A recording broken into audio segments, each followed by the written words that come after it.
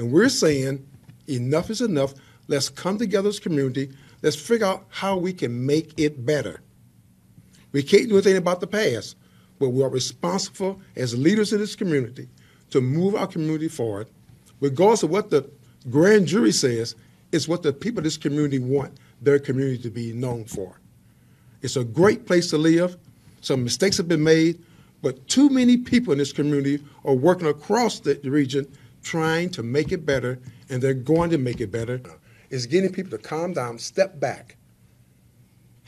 This is a lawful community. The majority of our constituency are law-abiding citizens.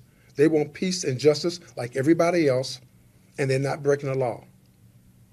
So, again, if you look at what took place a couple months ago, only 2% of the 100% people that was involved in this process got involved in any type of non-violence, got in any type of violence. Most of the people, the protesters, the community people, they want peace. They want people to have a right to protest in a very legal way. But again, it's been advocated that if you go beyond the law, that will be addressed in an appropriate way, in a manner.